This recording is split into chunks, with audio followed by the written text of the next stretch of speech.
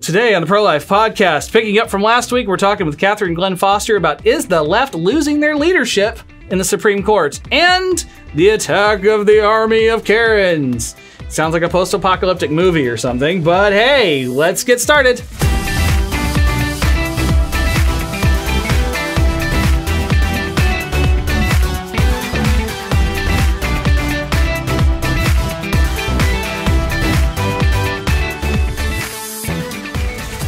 Well, happy Tuesday, everyone. We're doing this again. I'm joined by my favorite people, Karen, our special guest, Karen, and I am your host, apparently also Karen. With a beard. With a beard. Hey, what is a woman? What is a woman? Speaking of, we found out a certain left-leaning Supreme Court nominee isn't a biologist. So how do we feel like this is kind of shifting the landscape of the court? All right, so we'll get to why we're all named Karen in a minute, allegedly. But right now, what's going on is we've got the nomination hearings going on for Ketanji Brown Jackson, who is Biden's Supreme Court nominee to the United States Supreme Court. And so, Catherine, I wanted to see you share some insight with us about what this retirement at SCOTUS and what the nomination, what does that mean for the court as a whole? Like, what do you read into this? Yeah, it doesn't really matter who President Biden's nominee was. Anyone on his short list, sure, they're qualified, sure, they're distinguished, and, you know, they meet all of his qualifications. We may take exception to some of their stances, such as on the life issue. But what's most important here really may be the fact that all of these are neophytes. They are not leaders in the way that Justice Breyer is, in the way that Justice Ginsburg was. These Justices Ginsburg and Breyer, they were tested leaders. They were, the most ardent, staunch defenders of leftist principles and the so-called abortion right on the court. And so to have both of those justices gone within 1 year, and in the case of Justice Breyer, pretty rudely, he was essentially kicked out. He was pressured out by leftist groups that drove an actual billboard truck around the Supreme Court, circling the court last spring with this message, Breyer retire. I mean, oh my. You think about that and think about a sitting Supreme Court justice being booed off the stage by supposed allies, the people that he had been defending and supporting and writing opinions that they liked for decades. And here they say, nope, it's your time to go, just because they're worried about the outcome of the 2022 elections. Wait, so they're trying to push him out early before, like, just while Democrats have control? Right, of the Senate. Exactly. So in a way that makes sense, but if your big concern is the 2022 elections, then maybe that's what you should be focused on, right? Instead of pushing out somebody who already supports you. An ally, someone who's pretty healthy. If they were worried about his health, because a lot of people were worried about Justice Ruth Ginsburg. She was getting very old. They were they were kind of suggesting that she should retire so that the president could nominate someone before she died. Right. Well, of course, that didn't happen. They didn't want that to happen. They didn't want that to happen during Trump's presidency, though. So I think they must have learned a lesson because Justice Ginsburg wanted to retire, kind of thought about retiring whenever Obama was in office, but then everybody assumed that Hillary Clinton was going to win the 2016 election. So I think that the left was just expecting, okay, she will retire when Hillary Clinton is president. And that did not happen. And then she ended up passing away, unfortunately, during Trump's administration. And luckily, Trump was able to nominate a good justice in her mold. So I guess they've learned their lesson from that. In a way, yes, but I think it's the wrong lesson. We have for them, for our side, it's a win, so I'll take it. But, praise God. But we had a Supreme Court justice who's younger than the president, someone who was a staunch defender of abortion rights, which obviously they like and they wanted more of. And so to just rudely take one of the the 9 most learned, respected jurists in our entire nation and just say, like, you're out of here. It's your time to go. It's really shows how unbelievable. Extreme they are. Well, you know what strikes out to me about that? The double standard. Okay, Right. That anytime we are talking about, actually abortion's not in the Constitution. Actually, maybe being human, you actually have human rights. That's politicizing the court. But driving billboards and trying to force somebody out. That's not politicizing the court. That is just decorum. That is At its finest. yes. That's just being polite, I guess. Like, no, you don't drive a truck around somebody's place of work and tell them, get out of here. Exactly. And it just shows a lack of really, I think, care and empathy and respect for human life. And it all goes back to the same core principles, because I disagree with Justice Breyer on a whole number of issues, but that doesn't mean that I would boo him off the stage. Right. I would support him and just try to talk with him and share with him and attempt to try to sway his viewpoint. I wouldn't say, you're out of here, you're too old, you're no longer worth our time. So they've booed Justice Breyer off the stage. Justice Breyer was a Democrat-appointed judge. Now we've got his replacement being confirmed, Ketanji Brown Jackson. How will that change the court, and how will that not change the court? Yeah, we've seen a number of shifts on the Supreme Court in the last few years. We saw the departure of Justice Kennedy and his replacement. He was a centrist, intellectually gifted. We saw his replacement with a similarly gifted but more conservative replacement, Justice Kavanaugh. We saw Justice Ginsburg, of course, replaced by Justice Amy Coney Barrett. We've seen just all of these shifts to where a more liberal justice is being replaced by a more conservative justice. And then in the case of a conservative justice and their loss, as in the case of Justice Scalia, he was replaced by a very ideologically similar Justice Gorsuch. So when you look at the shifts there, the 2 major liberals on the court were replaced by conservatives. The conservative loss replaced by another conservative. And here we have, yes, a liberal replaced by another liberal. But we're talking about a liberal who is new to the court, who doesn't have the same skills in leadership, it seems, or in consensus building. She may well get there, but she doesn't have that now. And we are at such a critical time that to lose both of the court's strongest members of the liberal bench, Justices Ginsburg and then Breyer, is almost unthinkable from their side. It's really surprising that they would think that this is a good plan. They're sacrificing leadership for longevity, and that's a grave miscalculation. You look at Chief Justice Roberts, and no matter what you think of his opinions, we have to recognize his leadership ability. Shortly after his elevation to the court, he was able to broker the first unanimous abortion decision in as long as anyone could remember. Over and over, he has tried to build consensus, show true leadership, and that is simply going to be lacking coming from the left at this point. What are the effects of that then? Okay, so you said that the left needs these leaders on the Supreme Court because they are in the majority. There's only 3 liberal justices and there are 6 conservative justices. Why do they need that kind of leadership if they're in the minority? What's going to happen? Well, first of all, they need to coalesce around one set of principles, right? And then also, if they had true leadership, then they would be able to build that consensus. They would be able to try to bring more and more of the more conservative justices over to their side. The data is clear that generally, justices on the bench become a little bit more liberal over time.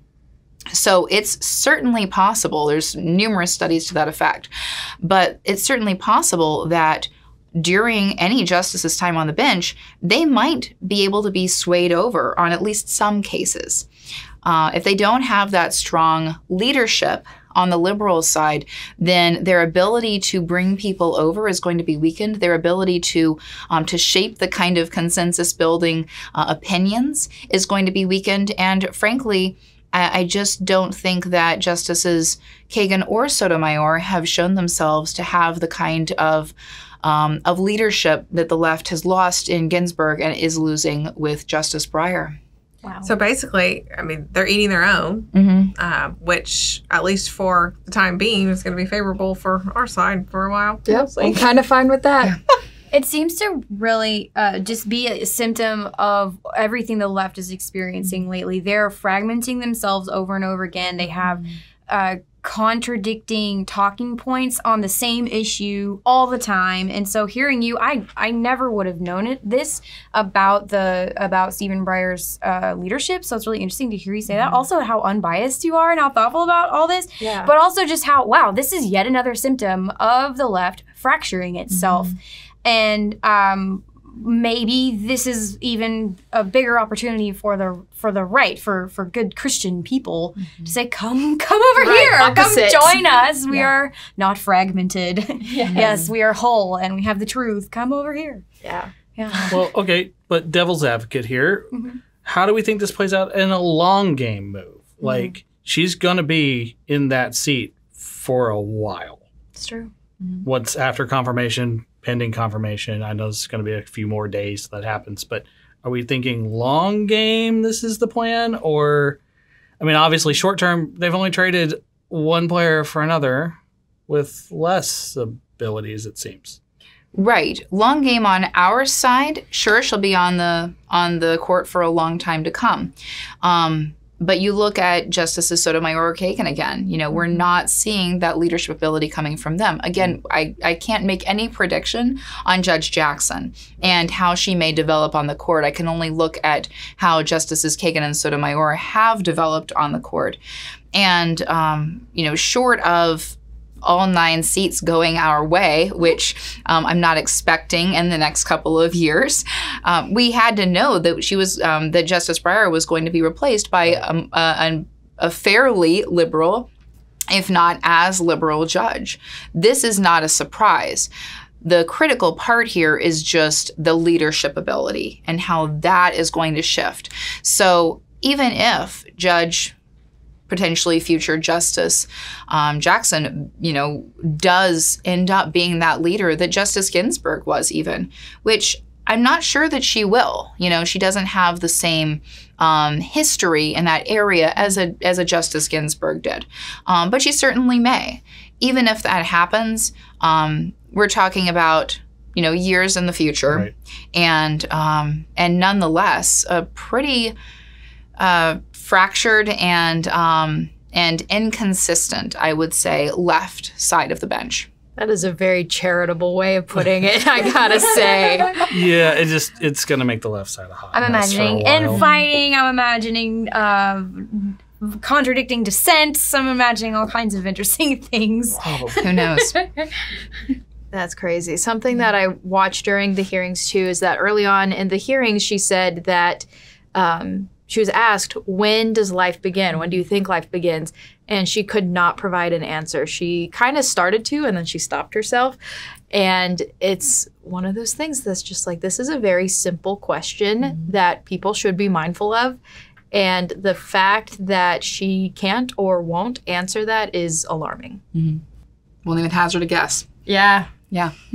Cool. Well, before we get to our next topic of conversation, why we're all apparently a bunch of Karens, we have some other important information to share with you.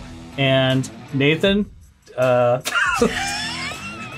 know, I'm tossing it to Nathan again. He's looking at me like, bro, what are you doing? Nathan, do your thing, man. Texas Right to Life is facing 14 lawsuits from Planned Parenthood and the abortion industry. They're suing us because we helped pass the Texas Heartbeat Act, and they're trying to scare us pro-lifers into backing down. Please join us in the fight against Planned Parenthood and donate to protect the Texas Heartbeat Act.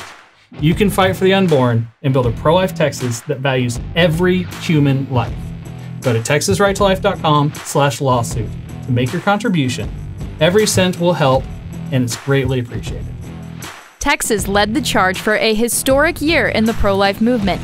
Now is the time to celebrate. Join us April 23rd for the annual San Antonio Celebration of Life. You'll have a blast meeting other pro-life advocates, hearing success stories from college students on the front lines, and getting an exclusive inside look at the next steps of the pro-life movement. Go to texasrighttolife.com/events to get your tickets. We can't wait to see you April 23rd in San Antonio. Well, welcome back to the Karen Show. Thank you, Nathan, for dropping that important information in there. His name is Karen, okay? We're all Karen. Yes. Sorry for the inconsistency. We are all Karen today, and we're going to get to why. So there was an article in Salon, apparently. We just love Salon. That's It could news have to been- me. I never heard of these guys before. It could have we been started written this. by Planned Parenthood themselves. Like, Salon is just, I mean, a lot of media is just like leftist propaganda, but Salon especially. You want to tell us what the basics, Brent? Well, just the title kind of says it all. An army of Republican Karens are fighting to end legal abortion in the U.S. So apparently we are an army of Republican Karens. I guess so. I have to say, my favorite thing about this article, everyone please find it on, I guess we'll put it in the description. My favorite thing, first off, whenever you click on it, the picture is of this pro-life activist who, if you know her, her name is Teresa, and she is a pro-life atheist, progressive, like, lives in California, feminist. She probably agrees with this author on almost every issue. Except abortion. She's pro-life. Side note, she's also my best friend. Wow. Yes. So I have not read spoiler, I've not read this article, but yeah, very excited. She actually just moved to DC just a few months ago. Founded Pro-Life San Francisco. Is she a Karen?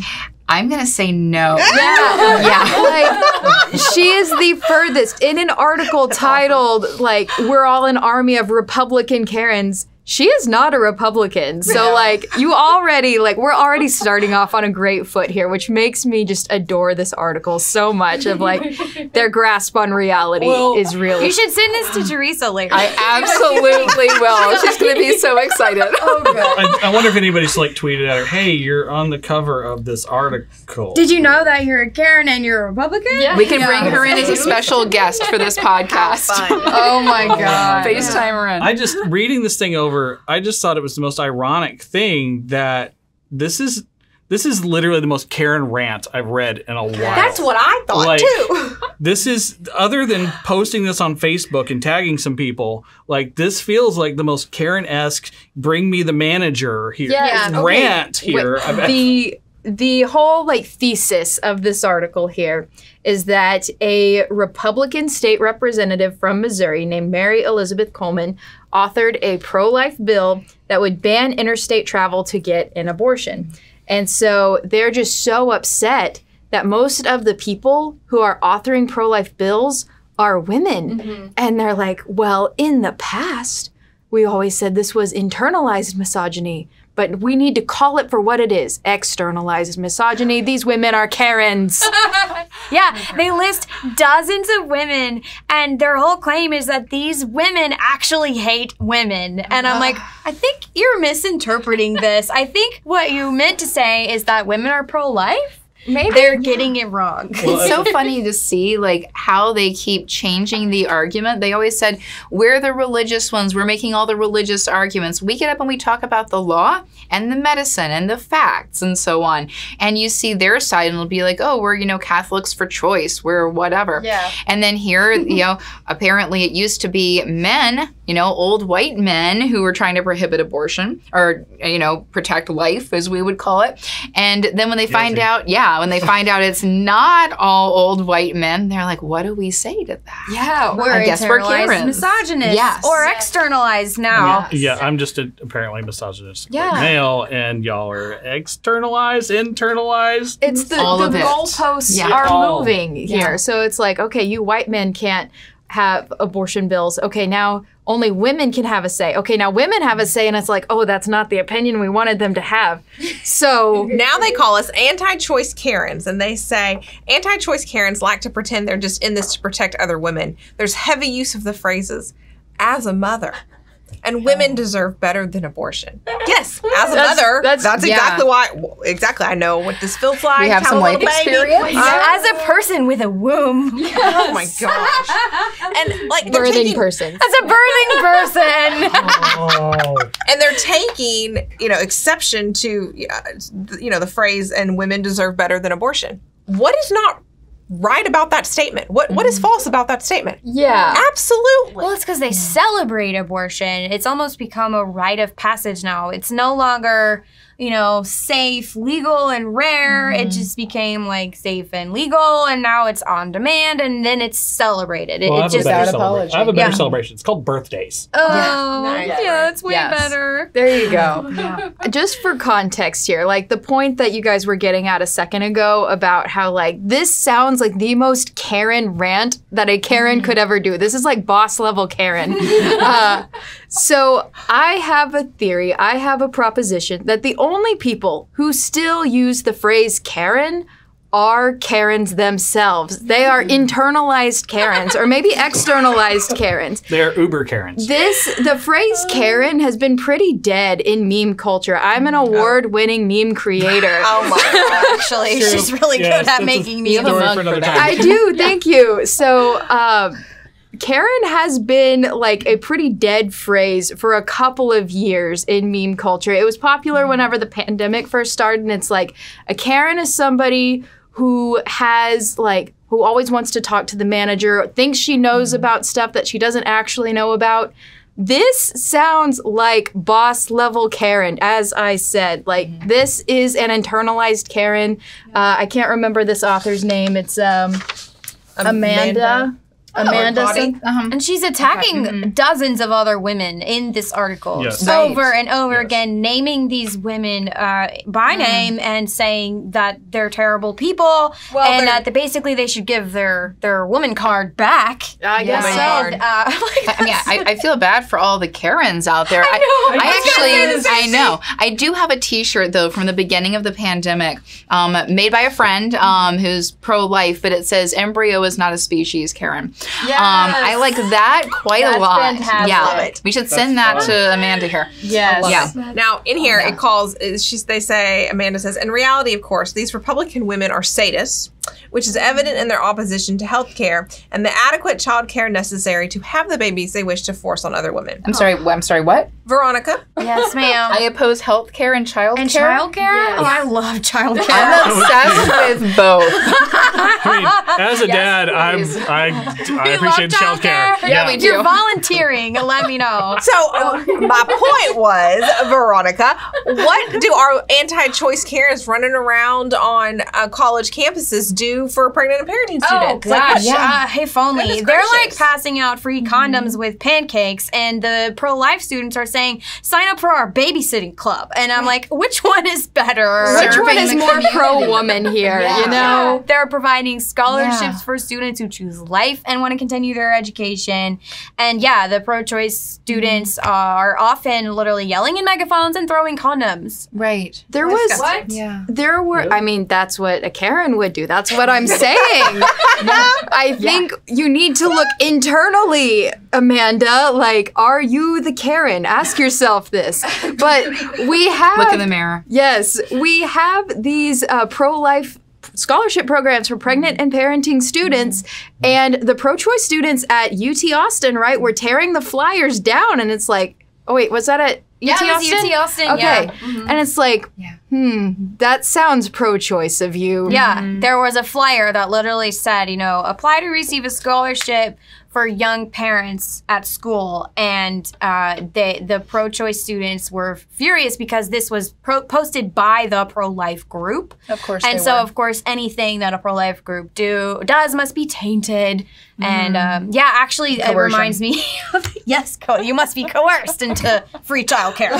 So, No. I don't need to be coerced into free childcare. have 3 kids and I love childcare. But no, this reminds me of another story of actually when I was a student at A&M. It feels like a million years ago. I'm a lot older than I look. We were having a 5K fundraiser for our pregnant and parenting student scholarship, and the pro-choice group caught wind of it, and they decided that they were going to have a fundraiser too. For a scholarship for pro-choice students. And we were like, oh my God, are they going to pay for abortions? Turns out they weren't even that clever. They didn't think about paying for an abortion. They were just going to give it to someone who was like really pro-choice. Because so one of them. However, like whoever can write the best pro-choice essay essentially was going to get a scholarship. Turns out everybody thought that was a stupid idea, so they shut it down. Good. And then they were like, well, instead, how about we just protest the 5K? So we were like ready to go, had a few extra police there at the 5K just in case things got weird. But we were like, how can you protest a fundraiser to help pregnant moms and dads? Literally, they're pushing their strollers in the 5K. Yeah. So we were like, this is going to be weird. What are they protesting? And so finally the day came and they posted, the pro-choice group posted on their own Twitter feeds and so, well, this was pre-Twitter, it was like Facebook groups, and so they posted on there like, just kidding, we're not actually gonna do this after all. And I was like, oh yeah, you're not, because how can you protest moms pushing strollers in a 5K? It's not a good look. Oh, that's some bad optics. It's hilarious. I'm holding a sign screaming at a lady pushing a stroller. Yeah. No. That's pro-woman, I gotta tell ya. It was awesome. That's not how you make friends and influence people right there. No. I'm just so sick of the nonsensical attacks. Like, even you setting aside the things that are like violent and wishing like harm and death on us. That's its own set of problems. But you have groups like, prolies.org and NARAL. And they Prolies.org? Yes. Like pro-life, but pro-lies, obviously. Yeah, it's very clever. So there's like groups like that, have a little profile up of all the organizations and all the people. And there's NARAL, and they try to like make these maps where they connect all the different groups. And they suspect that sometimes we may meet even, which would be shocking because we like people and we like each other and we like to celebrate life. Yeah, I mean, who could believe it? But they have things like that, and they have all these. I know one time on Twitter, I got called by some group a meddling granny, which I appreciated. I thought that was fun. I'm not a granny yet, anyway. But yeah, I mean, things like that. They actually made a baseball card of me. There's like baseball cards of pro-life. Yeah, exactly. The whole set. Yeah, I know. Awesome. That's like the blue check mark version of being pro-life. Way I want to better. be on a baseball card. What do I gotta do to get on a baseball card of pro-lifeness? I want to be next to Lila Rose. Pro-life baseball card, guys. Seago's new career goal. Yeah. First career goal was getting sued by Planned Parenthood. Next is to be on a baseball card. It's true. So trolls, if you're listening, please do us a favor. We gotta keep up with Catherine's swag here. Oh my God. Crazy. So my next favorite part of this article is that it says women, so in Republican circles, women are largely shut out of having much real power. And so the Republican men are only too happy to let the public face of misogyny be a female one. So basically, our Republican men are telling us, what to think, because we can't think for ourselves, because that's really a pro-woman thing to say, is that we all just came. We are just really doubling down on this thing here of we just came to our beliefs. We didn't think for ourselves in this. Or that we hold no power. Right. I hold lots of power. I was going to say, does our local party chair have a comment on such things? I mean, let's just take a second and recognize the boss ladies that we have right here. Like, if you want to talk about like, these women, wait, here we go.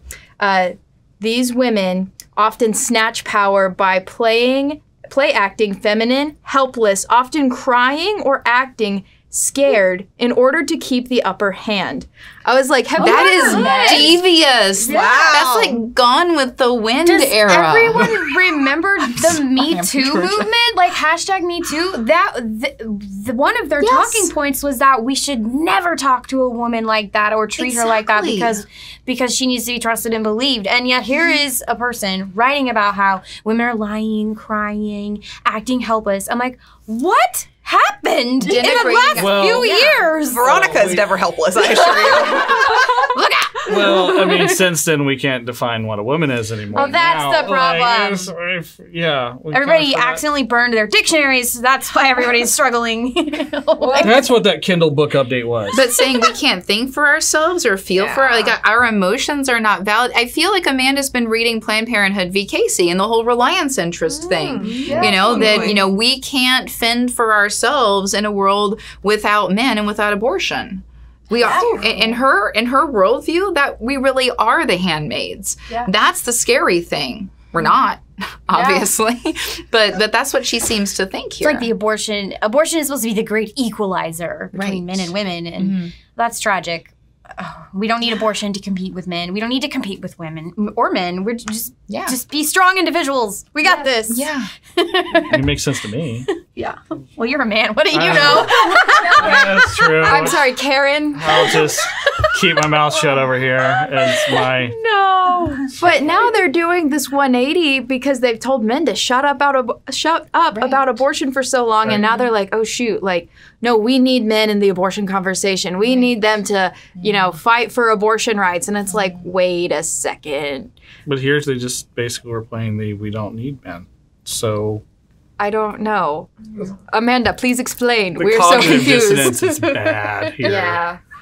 And this got on a major publication, too. Uh-huh. Like, this is not somebody's blog.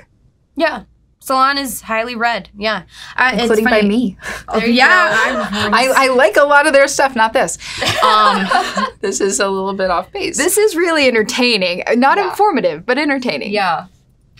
It's a good humor piece. Yeah. I think it's just, again, what's very similar to what I was thinking earlier. It's a symptom of the left cognitive dissonance. They're fragmented mentalities. They're contradicting talking points. And because she just made, 4, 5, 6 different contradicting talking points about how men and women basically are equal or not equal. And she can't make up her mind which one's true. And it's like, come on over here. The water's nice. You don't have to live in this cesspool of cognitive dissonance. And other things. Yeah.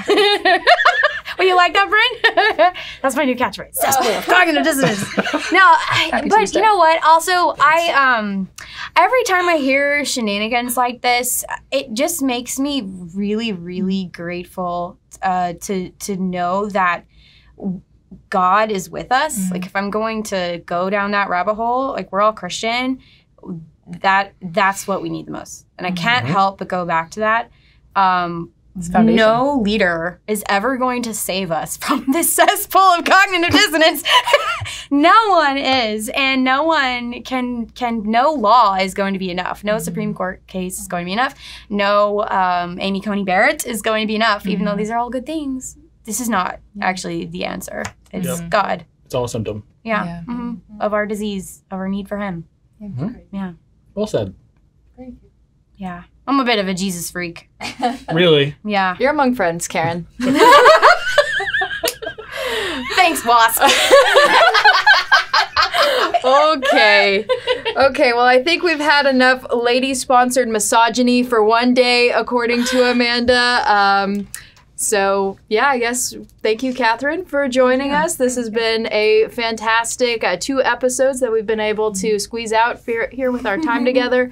Brent, what do we have to wrap us up? Well, you have the San Antonio Celebration of Life is coming up April 23rd. Tickets are still available. We'll put the link in the description below. So if you're in the San Antonio area, most of us will be there. I'm sorry. We'll miss you. I can come back. You could come back. Yes. You have enough time to plan. It's the 23rd of April. So we could do this all again. Maybe in person. That'd be crazy. That'd be fun. Remember, Texas is God's country. It is. I've been corrected. It is. Well, thank you for coming to visit God's country. Always a do pleasure. this again. Yes. Yes. Until we can do this again. We love you guys. Thank you so much for watching and listening and subscribing and liking and sharing and all those amazing things. We could not do this without your support. Go out there, share this information, change some hearts and minds, and save some lives, save the world. Have a great day. We'll see you next time.